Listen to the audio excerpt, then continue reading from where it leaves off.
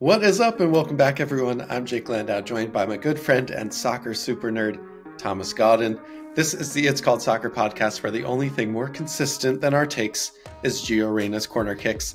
Today, we're diving headfirst into Reyna's Forest debut and his pivotal assist. Did someone say career-defining moment? Speaking of career-defining moments, it seems like Josh Sargent just continues to have them to score and is making waves at Norwich. But hold your applause, please, because we've got mailbag questions that are burning hotter than Weston McKennie's contract negotiations at Juve.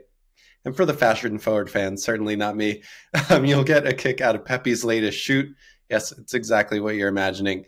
So today we're covering the biggest stories for the week in U.S. soccer and adding a new segment where we're answering your questions straight from the Discord server. Before we get started, I have one huge ask of you all. If you are watching or listening, please, could you go to wherever you're listening to your podcast and leave a positive review for the It's Called Soccer podcast.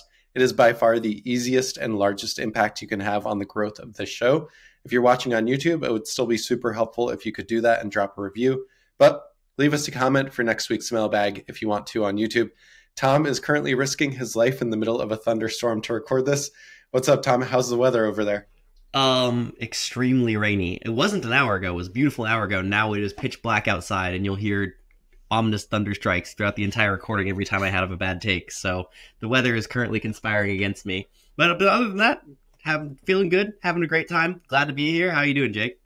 I'm doing great. I'm starting my new job tomorrow, so I'm really excited about that. I guess it will be today whenever anyone is listening to this. But I'm sure the thunderstorm will give us a nice environmental sounds for while we talk about our different topics. Okay, on to the soccer. Gio Reyna started his first game for Nottingham Forest since joining on loan from Borussia Dortmund. And surprise, surprise, he got an assist.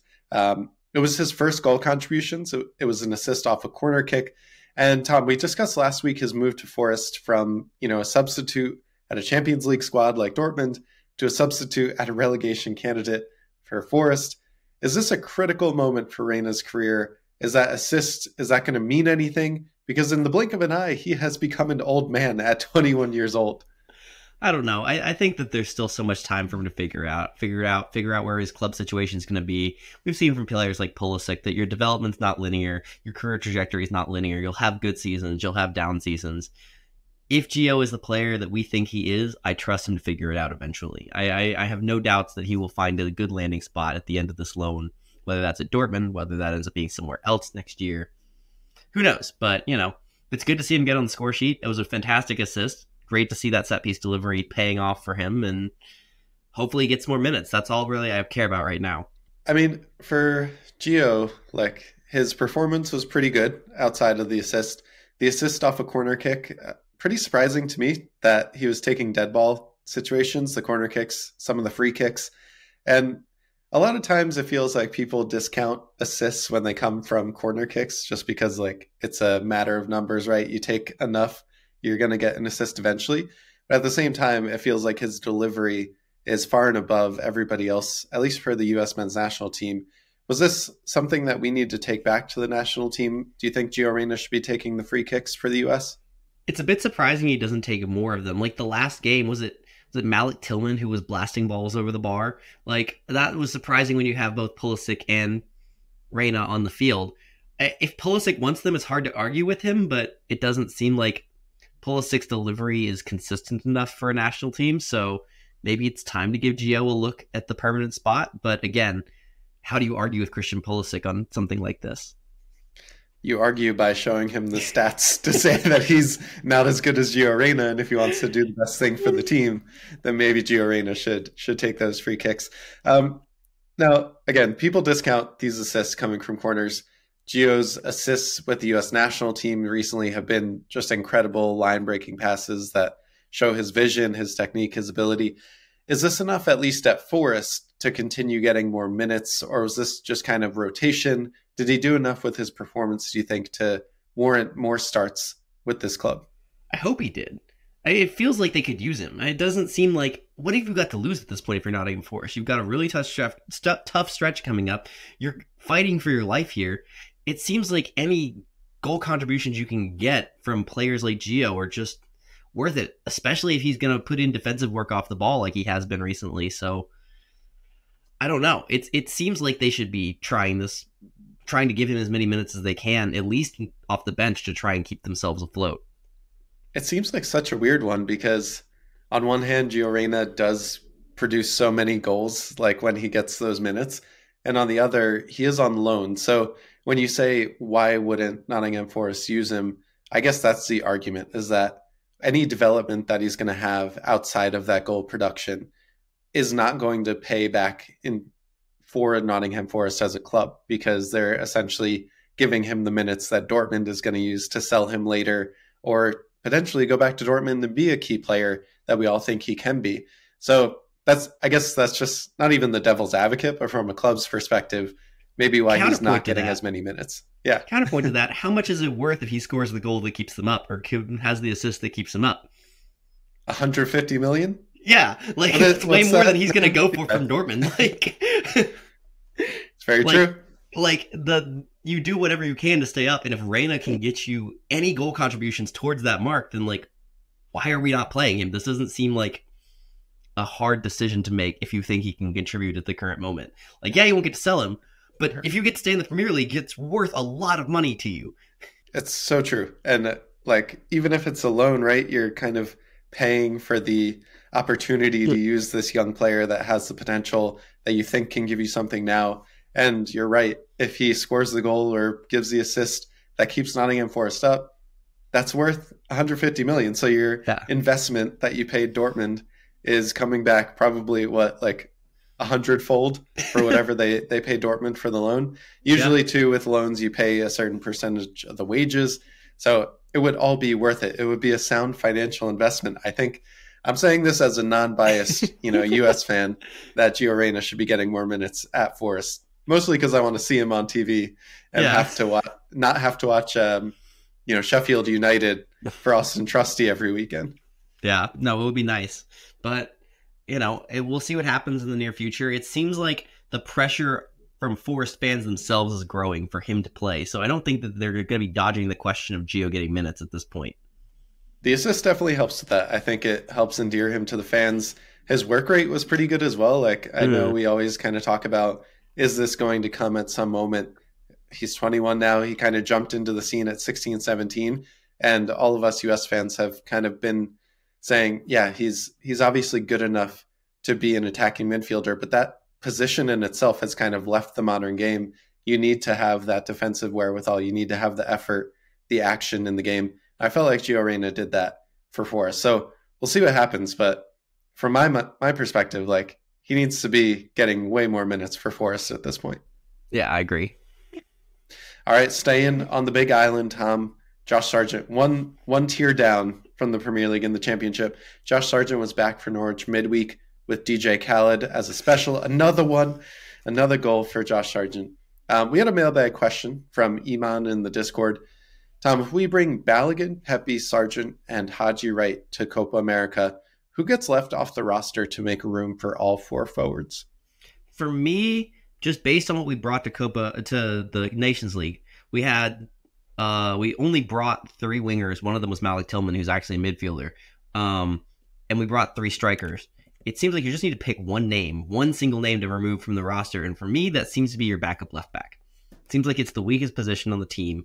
You have guys like McKennie and Weah who can play right back. You have Haji and Sargent have both played on the wing before, can both deputize there if you need to eat minutes. Tillman can play there. If your Gio could play there in a pinch, you could bring Brendan Aronson and play him there in a pinch. It just sort of feels like you go with versatility and you take off your backup left back because you have so much coverage for that position from other sources. Even our right backs can play left back. So in a pinch, it feels... Does that sort of seem to make sense? I guess on this roster, be Christopher Lund? I think so, and that's the exact question I was about to ask you. Is that Lund? Is that Joe Scally? Is that somebody else that we're not really considering right now? For me, that's Lund, because Scally is our sort of backup right back. It seems like there's a pretty clear cliff between Jedi, Serge, Scally, and then everyone else. Yeah. And so it sort of makes sense to cut it there for me.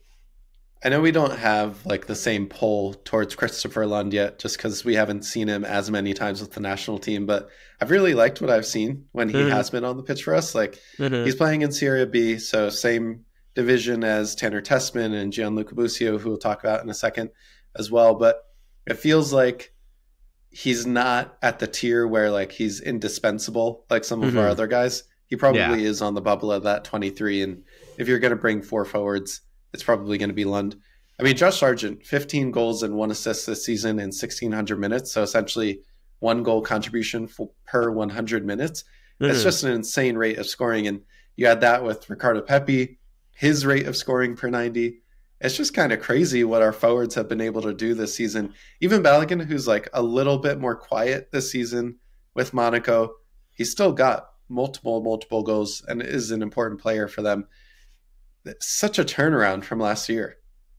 It's crazy. Like, the striker position used to be something we were incredibly worried about. Like, before the World Cup, how many minutes did we spend talking about how like nervous we were about what strikers were going to be? How many arguments did we go like see on the internet about who were going to be the strikers, who should be called to play striker, how terrible our striker options were? Now it seems like it's one of the strengths of the team. I mean, Sargent scoring almost a goal per 90. That's crazy. Like, he just absolutely cannot stop.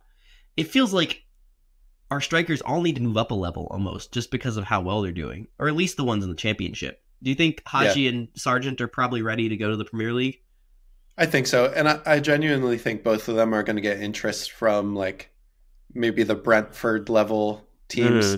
Brentford's, I mean, an interesting case just because their scouting is world class, right? Like, they might not be playing in Champions League, but they are essentially one of the best buying and selling clubs in Europe, along with Brighton. But Brighton's starting to get up there. Like, I would expect that Brighton is kind of elevating themselves into the European places more consistently. But again, like 16 goal contributions in 1,600 minutes. Haji Wright, we talked about him last week. I think he's like 20 plus goals so far this season. Goal contributions, it's like 15 goals or something like that, but he's got a bunch of assists too. Yeah, so like that in itself is enough, I think, to catch the eye of, hey, Haji Wright, you've come from Turkey back to the championship. You've proven yourself. You're capable of playing at this higher level. Josh Sargent, you've had your fill of injuries and like moments where you haven't been able to play, but when you've gotten the minutes, it's been insanely productive. Even his time at Norwich, like that was probably up there with Sheffield as one of the worst Premier League teams ever. And he was playing right wing. He was playing out of position. He still had that insane like backheel goal. I forget who it was against, but it was Watford.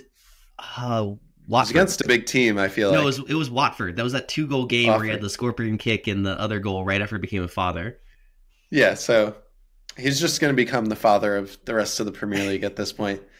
I do think like both of them have done enough this season to answer your question in a very long and non-eloquent way.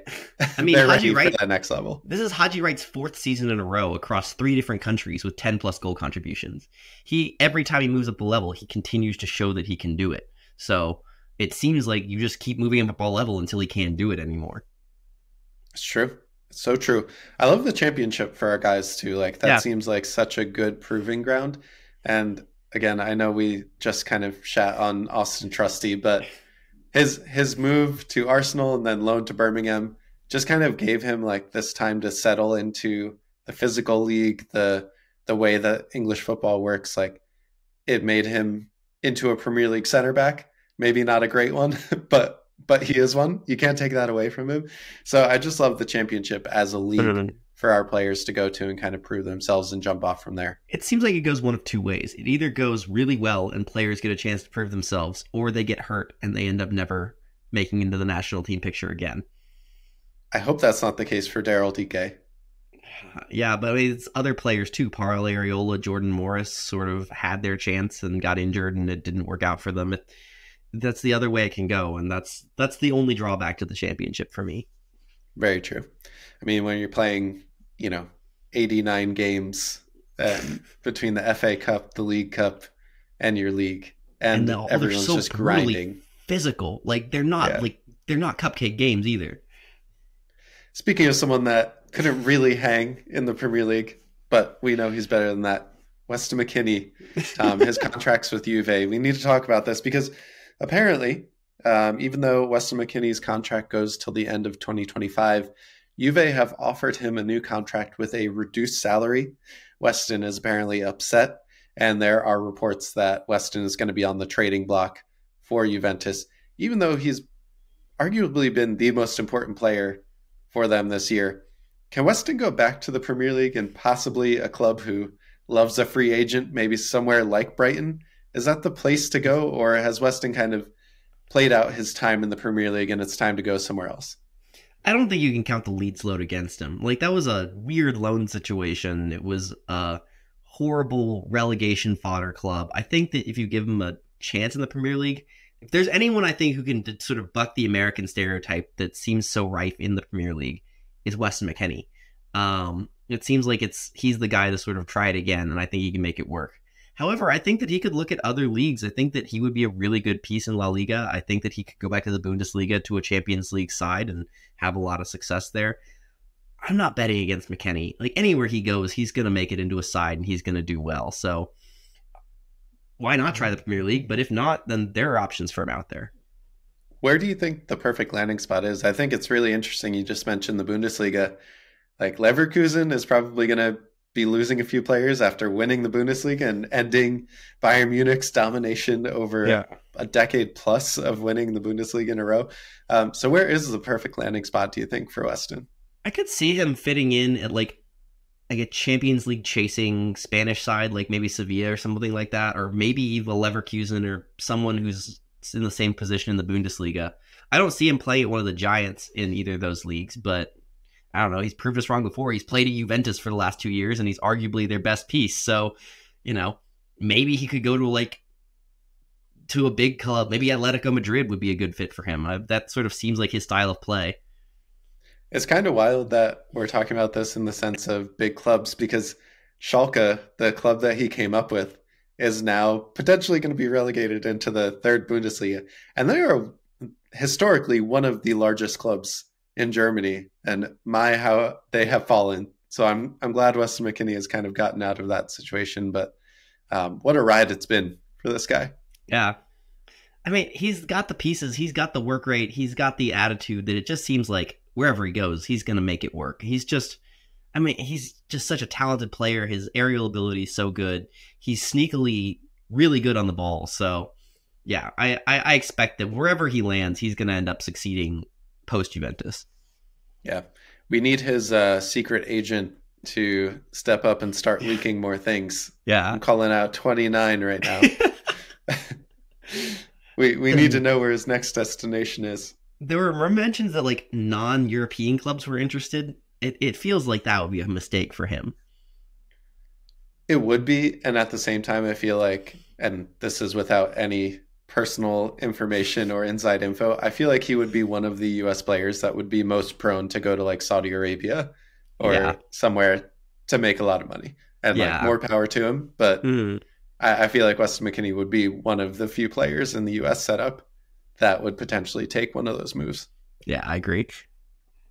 But Saudi Arabia is kind of slowing their role in buying players, so maybe that's good news, and the rest of Europe can catch up. I would really want him to stick around Europe in some capacity. Like, you can't be one of the best players for Juve and then fall off the face of the earth. There is a team and there is a talent there that is going to be able to add something. Yeah, no, definitely. And who knows? I think really we're about to enter silly season with rumors around him. It'll be fun to follow. Speaking of silly season, maybe not a season, but Ricardo Pepi's fashion shoot, Tom, we got to talk about this. It's obviously, it's the biggest story in U.S. soccer right now. After his last week's fiasco, where his agent made it publicly known that Ricardo Pepi was not happy with his playing time, Ricardo Pepi appeared in a fashion shoot, which is, maybe I'm just old, but it's quite hilarious. And Pepi this weekend was not on the team sheet for PSV's 6-0 win over Vitesse, in which his countryman Malik Tillman scored his 7th of the season. So for Pepi, was it an injury? Was it his agent's comments about playing time? Or was it just that his photo shoot was so horrible that his coach had to bench him?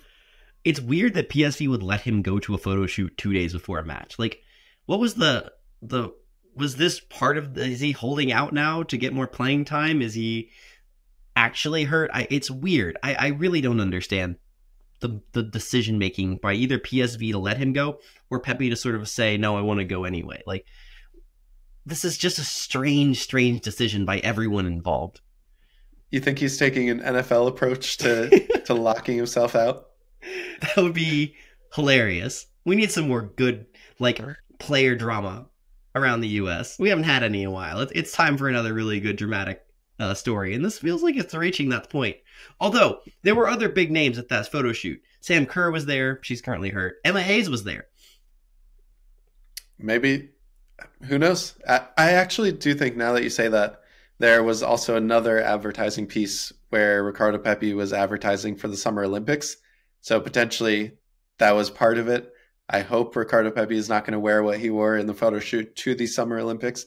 Actually, going back to one of our conversations where we were taking 4 strikers to Copa America, I feel like Ricardo Pepi being in an advertisement for the Summer Olympics does have some underlying sayings for us, thinking about who's going to make it into the Olympic roster.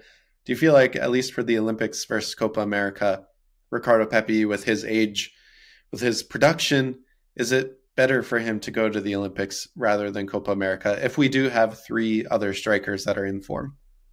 I think it makes sense. I mean, if we have as crazy form, if this form continues, then, like, sure, drop the guy who's playing as a backup right now. That makes sense to me. You can get a lot of what Pepi does from a combination of Balogun, Sargent, and Wright. So, yeah, I mean, there's definitely options there. Pepi seems like a good fit for the Olympic roster, and there's not really a young striker coming up behind him. So you either have to spend on an overage player, a Jesus Ferreira, Brandon Vasquez, or you have to spend that spot on someone like Pepi. And so it feels like it fills a need for both, for the Olympic team, and also, like, solves a problem for the main team. So it kind of makes a lot of sense. I will not stand for this Giassi Zardes slander, Tom. How can that not be your senior? Call him up, Greg. Call him up. Or whoever. Do you think Greg is going to be coaching the Olympic? No, it'll be Mikey Varas. Okay, so Mikey Varas, call him up. Yeah. That's, call him up, Mikey. That's one of our 3 senior. Yeah, do it, Mikey. You won't. You won't. I have a T-shirt somewhere with Zardes' face on it. I'll wear it every single time the U.S. plays the Olympics if we call him up. I think you do make a really good point, because for anyone that doesn't know, in the Olympics, you get everyone has to be under 23, but you get 3 overage players to bring on the roster. Ricardo Pepi is currently 21 years old. So I feel like from the list of our strikers, he does make the most sense. You don't have to spend an overage player on him. He's in form. One of the most important positions at a tournament and a knockout is going to be a striker that can put in goals, that and a goalkeeper that's hot. So I agree. Like, people aren't going to want to hear it because Pepi is genuinely good enough to be, in the race to be the top 2 or 3 strikers for the U.S. senior team. But I think going to the Olympics, being one of the best, most important players for this team, and a team that's going to be loaded. Like, the U.S. has never had a U23 team where almost everyone is getting major minutes in a professional league. So Ricardo Pepi has a chance to lead the line. The U.S., the Olympics, Tom, I feel like it's going to be one of the major tournaments where we actually have a chance to do some damage, notwithstanding Copa America coming up this summer. There's a real opportunity there. I was really way more excited about it before I realized who was hosting it, because I feel like that sort of sets the clear bar as to who is going to win this tournament and who. Yeah, France. Paris is hosting it. France gets an automatic bid, and you've got to figure they're going to call up 3 just ridiculous U20, like, over 23 players to play on the side. Like, do you think Mbappe plays? If Giassi Zardes gets into the U23 team, Kylian Mbappe is really the only natural response to that from the French, right? I mean, fair. Yeah, absolutely. He's the only one who can go goal for him at a tournament like this. But yeah, France is going to be the clear favorites. They're going to call up some just insane talent for this team, and it's going to be sort of a race for second, I feel like, behind them. So I don't see why we couldn't be that number 2 team in this tournament. I feel like they don't even have to call up senior players. They have enough U23s that are playing at PSG or in the Premier League or in Liga that are just going to completely dominate. But I feel like we talk about that in every single time that there's a youth tournament or youth World Cup. And the youth team that had Serginho Dest and Timothy Weah on it We beat France in a knockout game a few years ago, so anything can happen. Anything can happen in the knockouts. All right, Tom, speaking of knockouts, Emily Fox wins She Believes Cup for the U.S. Women's National Team with a final penalty shootout. The U.S. tied Canada 2-2. It was another Nair masterclass in the penalty kicks. One of the last tune-ups before the Olympic Games. How are we feeling after this nervy final? I would be feeling a lot better if there was VAR in that game. I don't really feel like Crystal Dunn made any contact on that last penalty. I don't think that was a penalty. I think the U.S. probably deserved to win that in regulation. But, that said, Sophia Smith gets off the mark again with 2 goals. Trinity Rodman and Mallory Swanson both look like they're back to their old selves. You have players like Katarina Macario who are starting to come back into health. It feels like things are trending up, at least in the attack for the U.S., and that's a really good sign moving into the Olympics. Also, You can't not shout out Nair here. She's been insane in penalties over the last year. Scoring and saving. She's 3 of 3 converting pens in our last 3 penalty shootouts, and she's made at least 1 save in each of them, 3 saves in both of the last 2 against Canada. That's an insane stat. She's an amazing knockout keeper. It's a moment where I feel like she's just salivating and rubbing her hands together whenever we get into penalty kicks. She's like, yes, this is my moment. This is my time. It is. Tom, I'm not sure if you saw the comments from Emma Hayes after her altercation with the Arsenal manager, Jan Zijdeval. It was a bit weird. Emma Hayes essentially pushed Jan Zijdeval after the game, and in her press conference a few days later, she recited a poem. And then she talked about how her son was upset with her for pushing him. And it was just very weird. It was a very weird press conference. This is coming off the back, too, of her comments where she had to backtrack on saying that players shouldn't have relationships with other players on the team. Emma Hayes, before all of these comments and before the microscope was on her, was the obvious choice for best manager to come in and be the U.S. Women's National Team's next manager. Now that we have this kind of time and space to evaluate, and she's over there with Chelsea, about to come to the U.S. Women's National Team, the Olympics will be her first tournament with the team. Has your view changed at all on Emma Hayes? Not yet. No, I think that she's still the best. She's the best women's manager in the world right now. It seems like she should be the one to lead the team. The comments are a little strange, but we've had strange managers before, so Give us weird. Give us Bruce Arena version 2 for the women's team. Bruce Arena with better tactics. But I don't know. That's all you could ask for. That's the perfect manager. But yeah, we might be regretting saying this in a few months, but I don't know. Give her the reins and see what she can do. I'm excited to see her with this just insanely stacked level of talent. I mean, think about how much just raw talent she's about to have at her disposal. It's going to be really, really fun to watch her coach this women's team. We need everyone that's watching to hold us to this conversation when eventually something crashes and burns. But I just want to take us around the world for a second before we get to the mailbag. Yunus Musah started and had an assist to Rafael Leao in AC Milan's 3-3 draw away at Sassuolo. AC Milan rotated a bit with their second leg Europa League clash this week with Roma on the horizon. Actually lost that first leg. It also meant that Pulisic had a substitute appearance featuring for the last 25 minutes. The Bournemouth manager said that Tyler Adams should be available next week with his back injury. And the 23-year-old American Duncan Maguire scored the winner for Orlando City as his stock continues to rise. Then the last thing I want to touch on is that Tanner Tessman scored twice in Venezia's 2-0 win over Brescia. Today, Venezia, with Tanner Tessman and Gianluca Busio as their talisman players, are currently third in Serie B with 5 games left to play. They are solidly in the promotion playoff, but only 3 points behind Nico Giacchini's Como. Okay, Tom, on to a new segment where we talk about mailbag questions.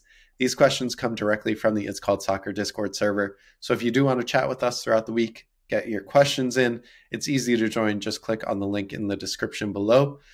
So first one up from Tobes Laroni. If you had to pick one midfield 3 to play in every Copa America match, assuming everyone's healthy, who do you pick and why is it Weston McKennie, Tyler Adams, and Gio Reyna? It's the obvious choice. That's the 3 I'm going with. It seems like it's the perfect mix of good defensive work rate, good ball skills, ball progression, ability to unlock a defense. I think there are situations where you might go away from them, but I don't think any of those are like starting situations. I feel like this is the three that you have to sort of settle things down, put out fires, and then go forward and unlock whatever defenses we're going to face. So, and then you look at the bench, you've got players that come in and replace them. You've got Musah, you've got Cardoso, you've got Tillman, and even below that, Maloney, you've got De La Torre, you've got Aronson. It feels like we're about 3 deep now for options to sort of have a 3-man midfield, and that. But I don't think any of them are touching the first 3. You don't think Musah is even close? I think Musah's probably the closest, but his situation, he's one of those players who game state kind of limits him. I think he's really, really good in situations where we're being pressed and he can use his ball progression to completely unlock a defense. However, against teams who are just conceding the entirety of the midfield to us and only sort of engaging in our attacking and their defensive third, you kind of lose 80% of the value of Musah as a player, it feels like. And so until he adds a little bit more to his game, I just don't see him being that useful in like every situation like those other 3 are. Was it always like this, or was the only thing that changed Gio Reyna's health? I think because it was like where I come from, that is when we were at the World Cup in 2022, the MMA midfield was everything for us. Like, it was potentially one of the best top 5 midfields in the World Cup group stage. And it was all of our youngers. But Gio Reyna didn't really feature as much as people would like him to. But now, 2 years down the road, do you feel like it's just that Gio Reyna is now available and healthy, and that's the only thing that's changed? I think it's a lot of new data that's come in. Like, we've seen Musah a lot more for clubs. We've seen a little bit more of what his limitations are. And we've seen what Reyna can do and how he can evolve as a player. And we've actually gotten to see him in the midfield. He was hurt for so much before the World Cup. We never really got to try that. It didn't really feel like that was an option. Just because he was hurt for like 18 months leading up to the World Cup. So I think that there are still limited situations where MMA midfield is probably better than having Reyna in the midfield. Basically, I think that maybe like top 10 teams in the world, teams where we're not going to have a lot of the ball, where you can just sort of have 3 guys flying around the field and playing defense. Yeah, that seems like the MMA midfield's kind of tailor-made for that. But in any situation where we're expecting to have the ball, it kind of feels like Gio Reyna offers you a little bit more going forward, not just playing defense, than Musah does. I don't know if that makes any sense. It does. And in Copa America, really our most difficult group stage game is going to be against Uruguay. And who's going to let us have the ball? Like, they're kind of a defense and counterattack type of team.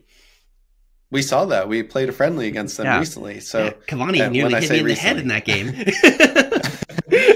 So it's like that is really going to be the only game where you could even say that the teams are close in terms of ELO and FIFA rankings. But for the most part, the way that they're going to play is going to be to give us the ball anyway. So I do agree with you there. Panama's been evolving. They've been playing a little bit more, wanting to pull like combat teams a little bit more, but I don't think they're very good at it yet. So we'll take that. Yeah, we will take that as an opponent. We will take that. Yeah, Bolivia's going to sit back and play defense and be pretty bad. Panama will probably try and play against us and not going to be super like good at it probably. But yeah, Uruguay's the one to worry about. And it's going to be tough for both teams because essentially the way it's probably going to play out is that the second place for our group is going to play Brazil in the first knockout round, because Brazil will likely win their group. So that final game is the US versus Uruguay game. It's the third game of the group. Both teams are going to circle that one and be like, that's the most important because we need to win. We need to be better than the other team because we don't want to play Brazil in that first knockout. Although, do you want to play Colombia either? I want to play Colombia way more than I want to play Brazil. Colombia just beat Brazil and Argentina back-to-back away in World Cup qualifying last month, or two windows ago. I'm still taking it. Like, the Brazil flag strikes fear in me on a soccer level. You know? I get that. But arguably, Colombia is just nearly as good as Brazil. Like, it is crazy how good of a year they've had in the last year. And Uruguay's not far away. Like, Argentina is probably the best in common ball, and it's not close. But there's a tier of 3 below them who are still, all 3 of them are top 10 teams in the world, and I don't want to play any of them. But all 3 of those teams are going to be our quarterfinal and semifinal potential opponents. Yeah, it's kind of all you can ask for from the perspective of a U.S. fan that is thinking about, we need to get our signature wins. Well, pretty much everyone that we meet in the knockout rounds and Uruguay in the group stage is going to be a chance to get a signature win. We're on the other side of the bracket. It's pretty much Argentina and Mexico, like Ecuador. There's not really that team. Tier 2 team. Yeah. So Ecuador versus Colombia or Uruguay, you have number 2, 3, 4, and 5 on one side of the bracket and 1 and 6 on the other. Yeah. But, we're calling for that signature win. We're going to get plenty of chances to do that or lose and fall on our faces. All right, next up, Dust Josh asks us, who is going to have a Ream-esque resurgence for 2026? What old man is going to come back to haunt the U.S. national team? I don't know that this happens very often. It doesn't seem like we can expect it every World Cup. Do you think that that's probably a fair assessment?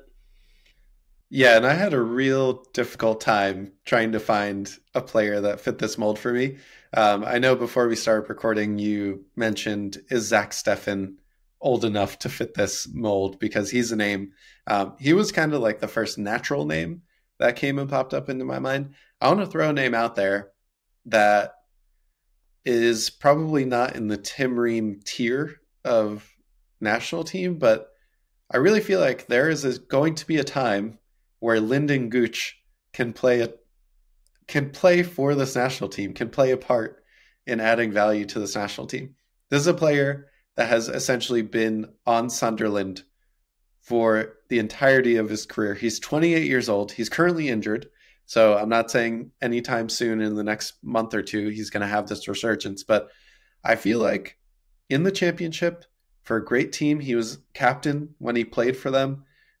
There's no reason why being promoted as captain in your late 20s for a championship club that is going to the Premier League and bringing them back is that player should be an option at least. That's kind of the Tim Ream story. Kind of right back, right wing back. Yeah, exactly. It is a Tim Ream story. So I know we have those positions kind of covered, but I don't know. Lyndon Gooch is kind of the name that not only came to mind for this, but made a lot of sense when I started to think more about it. Can he play left back? I'm sure he could if we asked him to and invited him to the national team camp. That would be the position we would need him most. That or right back. If he can play outside back, sure, call him up right now and let's see what he can do. That's a good shout. It feels like this question is kind of set up to say John Brooks. Do you see John Brooks as being an option for this? I mean, he's definitely an option for this question. I don't think he's an option for Mr. Greggy B. Yeah, that's probably fair. Brooks's physical limitations make it hard to see him going in the same direction as Ream. I know Ream's always not been the fastest, but Brooks is slow. Incredibly, incredibly slow. Every time you watch him play, if he steps into the midfield, he's just erased from the play. He either wins the ball or you're playing down a man in your defense. You have to build a team around him, and it just doesn't feel like that limitation's going away anytime soon, and I'd rather build around other players. It's crazy to think that conversation probably applied to Tim Ream 5 years ago. We probably thought of Tim Ream as a slow center back that can't really play a high line, and he's just good at passing.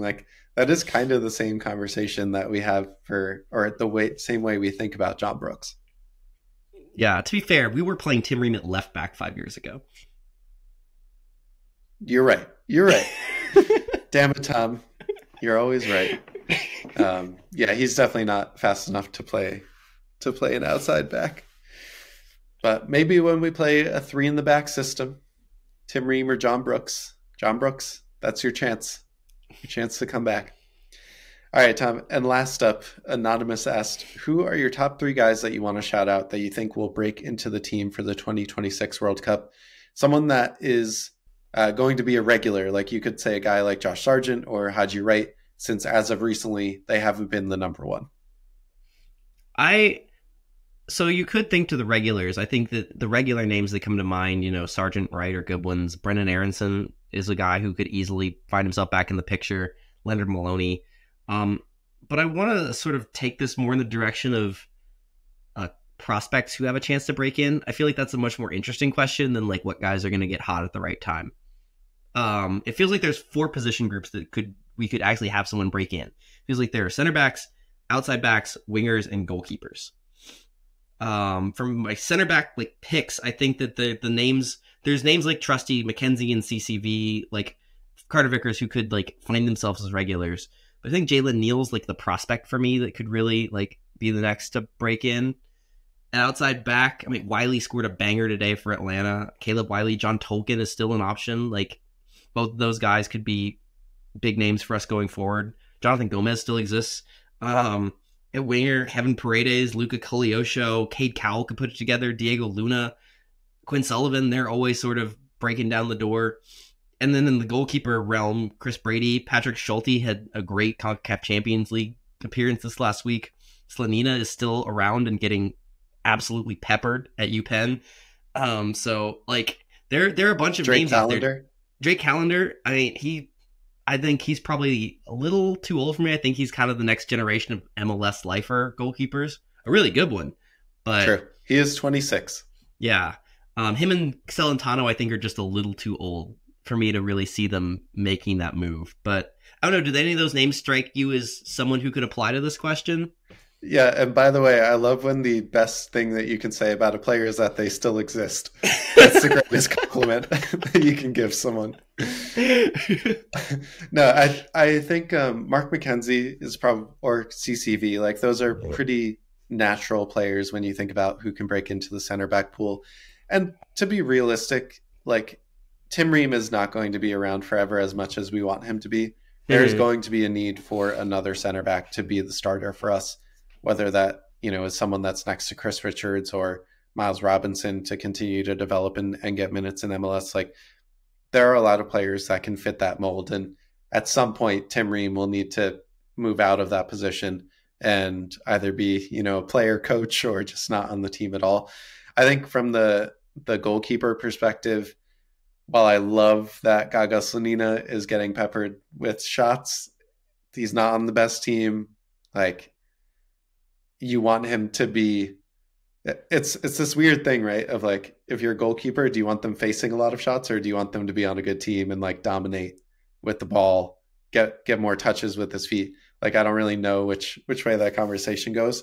And then the one you mentioned too, which I'm really high on just because I watch him week in and week out. I'm a fan of the team and the club that he plays for, but John Tolkien, I just feel like there's nothing this man can't do with his short socks and his crazy hairstyles. Like, talk about drama and like just craziness on the national team. I feel like John Tolkien will bring that, but he's an amazing player too, like such a two-way player that can play great in defense. His attacking ability, his passing range, like it's just phenomenal. I can't wait to see where he goes in Europe. He's crushing it for New York Red Bulls this season. They're on a hot streak, like they're in second place in the East right now. So I could definitely see John Tolkien being kind of the next, whether Anthony Robinson is unavailable or we need that backup to really solidify themselves. I think John Tolkien is a really good shout at left back. Yeah, I think that Wiley, he has all the physical tools.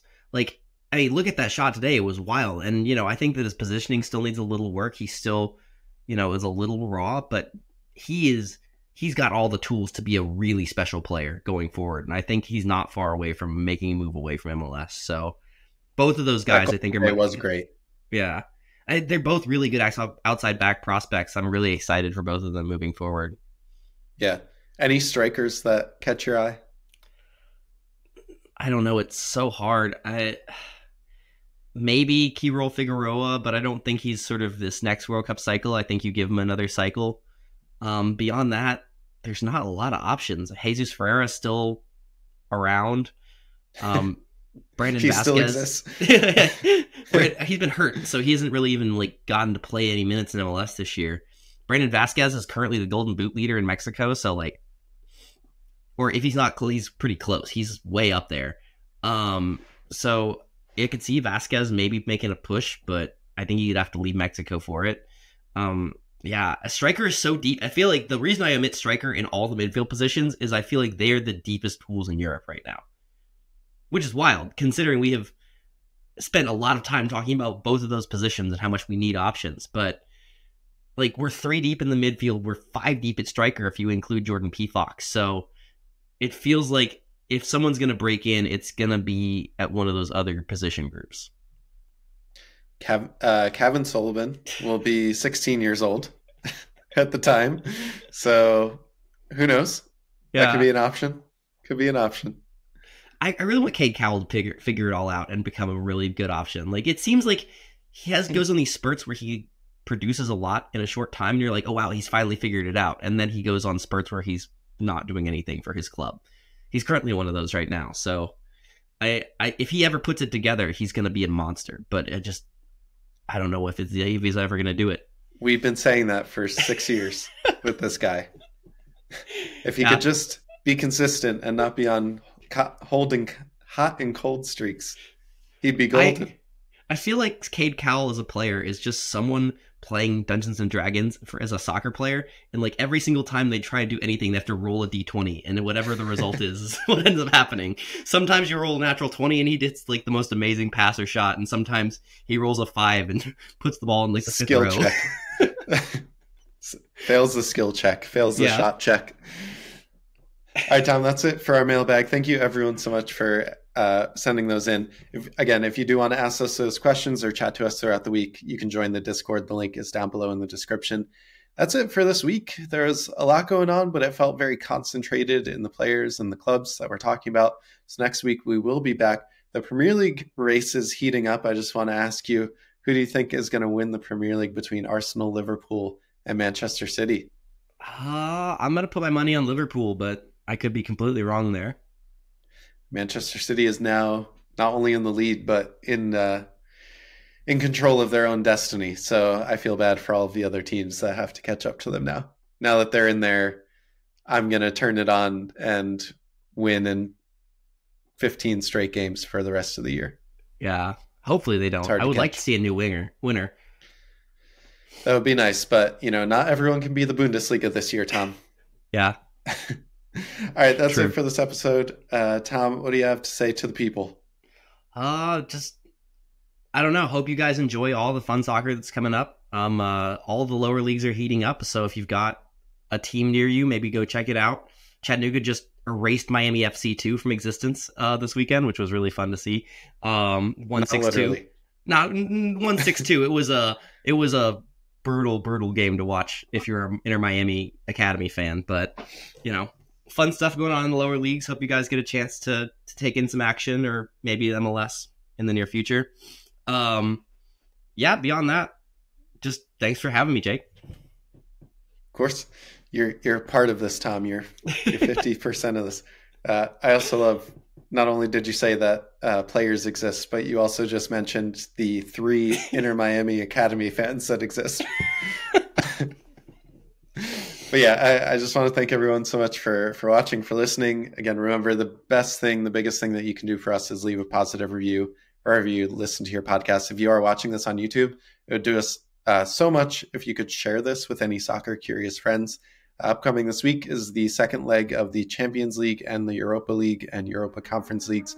And then some more club football coming at us next weekend. So we'll be back next Monday to chat through it all and all of the U.S. goals, assists, and storylines that will happen. Until next time, peace out, everybody.